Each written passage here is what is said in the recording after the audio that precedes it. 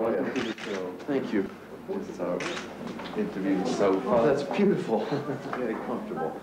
För 15 år sedan var Iggy Pop en rockens psykopat som alltid gick 15 steg längre. För 10 år sedan var Iggy Pop en polare till David Bowie som gjorde soloplattor av skiftande kvalitet. So we have a seat. All right. För 5 år sedan tystnade plötsligt avgrundsrösten från Detroit.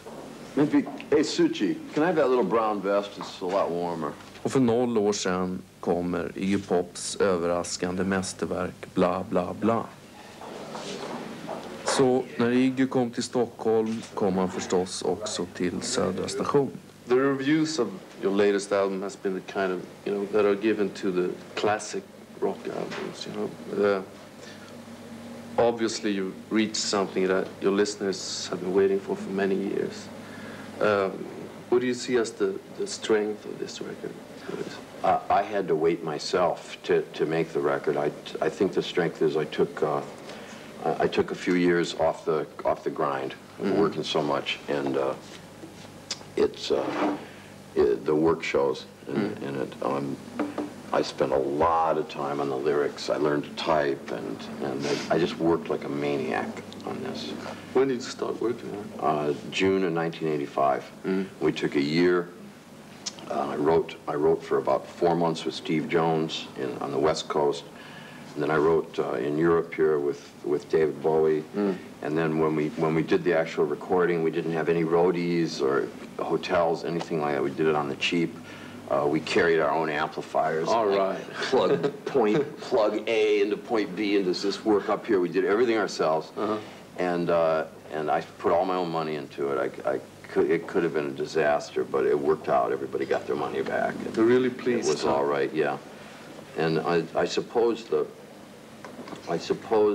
I mean there's even love lyrics on it, but there's that too. But does it irritate you that you seem to get most attention from the albums that David Bowie are working with? It doesn't really, because I mean I've gotten so much sorts of attention that are ridiculous anyway. I mean sometimes I got attention because where's the blood? Tell us about the broken glass, or tell us about the pencils or the hot wax. So it just all doesn't matter really. You just take what you get, Yeah. But just about, I mean, you're known as a quite wild character, but how much of this image of you from the past has been a result of, careful planning? None of it. That was all real. I would make a record and I'd think this is really good.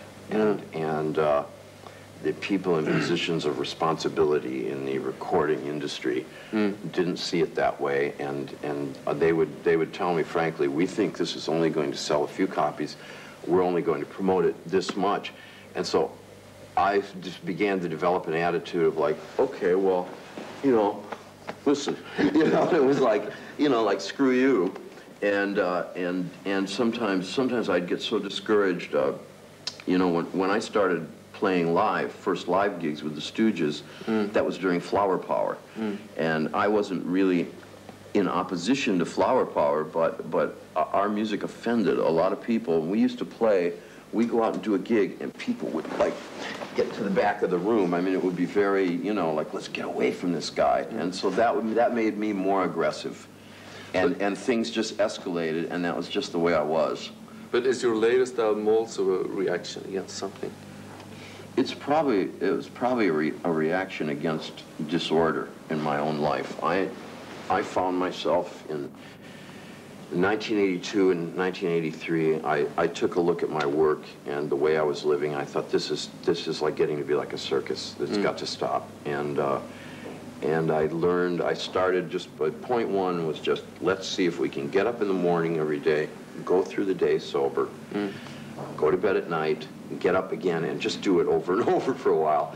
Then having established that, now let's see if we can do it and work every day, and work sober. And once I did that, and then step 3 was, now let's see if we can do creative work, but without the panic of, oh, it's time to create. reach for the beer, or it's time to create, stick the joint in my mouth, or it's time to create, let's take some acid or something. And I've been working just on the natch now for a long time, and the work's better. That's why it's better. My voice is better. I'm stronger.